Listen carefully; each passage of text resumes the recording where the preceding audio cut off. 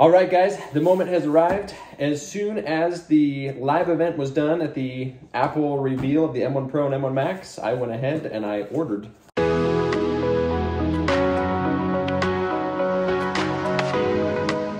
I got the M1 Pro. I hope it's good enough. If not, I'm gonna get the M1 Max. I'll tell you later why I ordered the M1 Pro and not the M1 Max. But let's just go ahead, open this up. Oh, look at that. I mean, even the box, look at that. It just opens right up. It's like there should be a light illuminating from this beautiful machine right here. This is the MacBook Pro with the new M1 Pro. Just arrived right now, so we're busting it open. Look at that. You know, there is this feeling when you open an Apple product, they just do an amazing job at the packaging. It just looks beautiful. Let's go ahead and open this up, see what this new computer looks like, and then I'm gonna show you guys some video editing. Dun, dun, dun. Let's go ahead, see what this baby looks like. I didn't order the M1, although I have many film peers who did.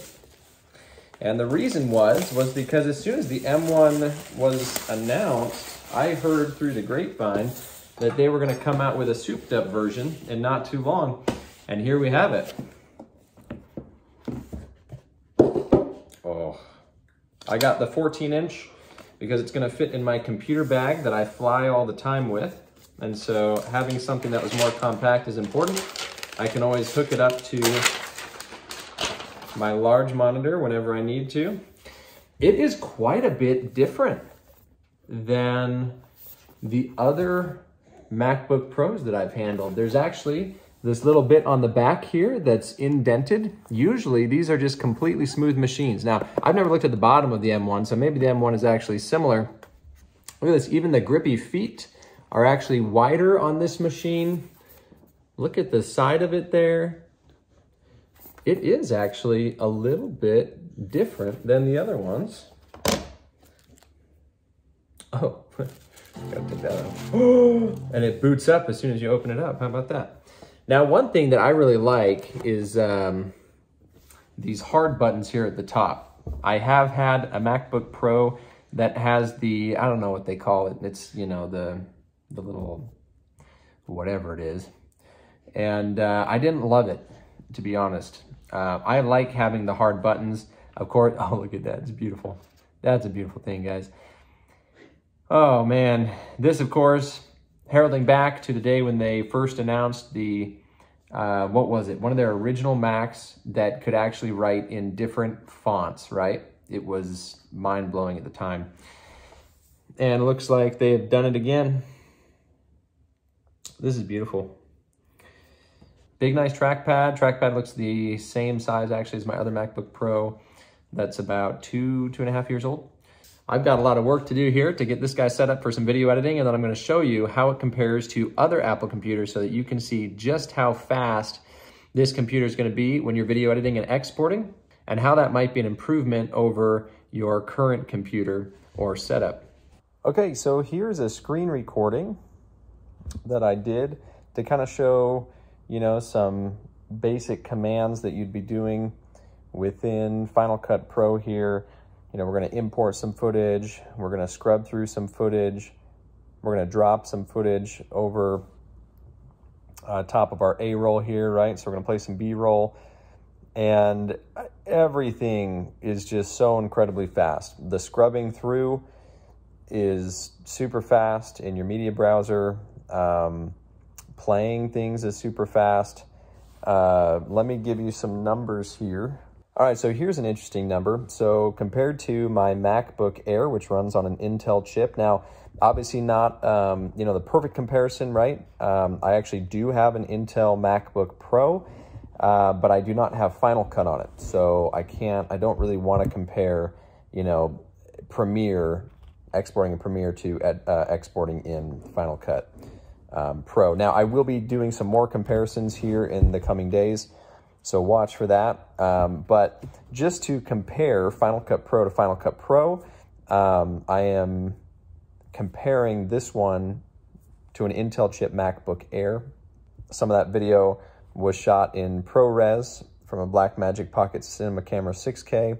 Some of it was shot in 4K from the Panasonic S5. So we've got a couple of different types of footage there, and then we've got some MOV and MP4 stock footage that we're dropping in on there. The render time for a 5-minute video with the MacBook Air, just allowing it to render, so canceling all other commands and just allowing it to render out, was 21 minutes and 22 seconds on the MacBook Air.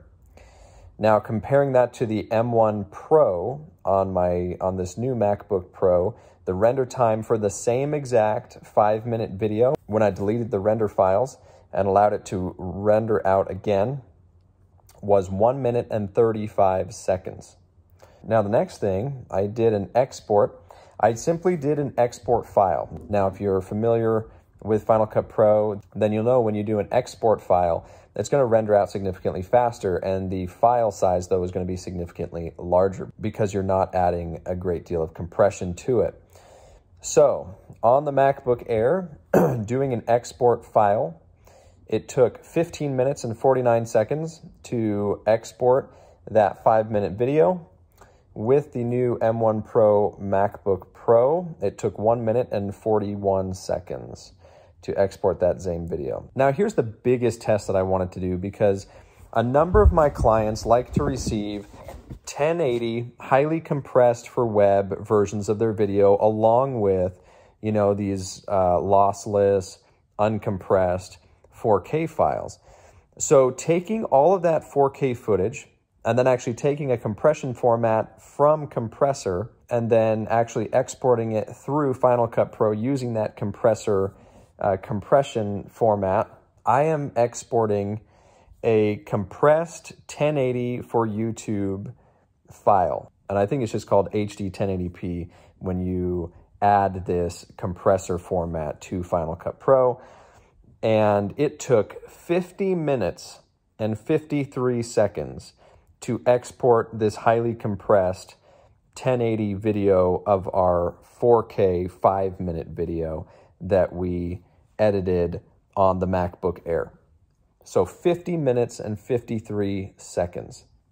When we did the same video exported on the M1 Pro MacBook Pro, it took 5 minutes and 49 seconds. So huge difference. When you're looking at something like this and you're taking all of this 4K footage and all of these graphics you've added to your video and you're compressing them, it's a very power-intensive process for your computer.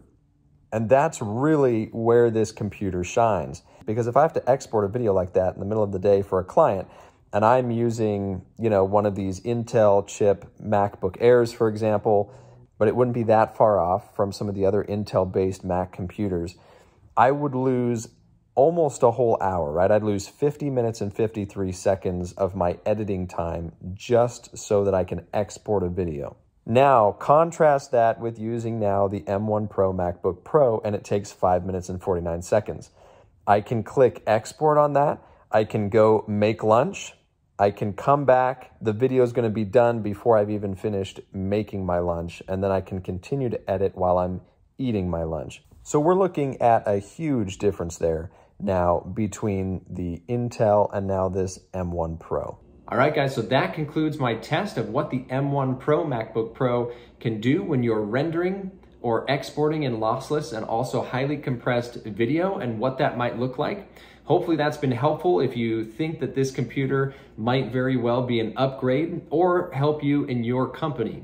And I do have some closing thoughts.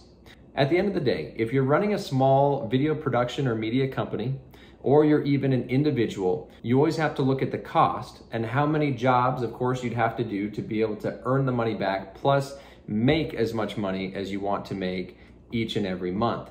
Now, I don't buy things on credit, so any equipment that I buy for my company, I buy outright with cash, because I don't like wondering if I maybe have a bad month or something, if I will be able to make those payments on that equipment. Now, obviously, that's not gonna be the case for everybody, but my point is just weigh the cost of what this is and what those benefits might be to you. For example, if you're somebody who gets paid hourly to edit, then you might very well want an Intel chip Mac computer. It's going to be slower, and so obviously that's more hours on the computer, right? Now, if you're someone like me who gets paid per project, I want to get things in and out the door as quickly as possible. And I have finally found a computer in the M1 Pro MacBook Pro that can actually keep up with me as I am editing. I've been editing for 14 years. I'm pretty quick at it. And I haven't had a computer that I feel truly keeps up with me for years. And this computer finally does that. In fact, it's so ready so much of the time that I'm gonna need to step up my game in order to actually match the speed of this computer. For example, even when footage is not rendered out, I have found that this computer will eat through many, many different kinds of formats without dropping a single frame. And so I'm no longer having to wait for things to be rendered out for me to be able to watch it back exactly how it's going to look once it's exported, which is awesome. The other thing is that scrubbing is just so incredibly quick on this computer that I can find my clips faster and drop them in faster. Now, at the beginning of the video, I mentioned that I did not get the M1 Max and that I had a reason for doing that. And this is the reason. I felt like this is so much faster than the M1 and the other computers that Apple offers, but the M1 Max was only marginally faster than this one. Now, of course, that's unless you go up to the $3,500 M1 Max option or higher. But I knew that I was gonna have to upgrade the hard drive and other facets of this computer. And so I would rather put the money into souping up an M1 Pro and not have the marginal increase in power that the M1 Max can give me.